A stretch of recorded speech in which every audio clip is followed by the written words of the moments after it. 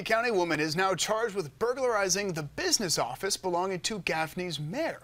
The deputies say Mayor Randy Moss's business was broken into on Professional Park in Gaffney. Now this is a look at the area this morning. Deputies tell us that they responded earlier today and found a drawer used to contain cash out in the parking lot. They also found other parts of the cabinet on nearby streets. Well, investigators identified a suspect from video cameras inside.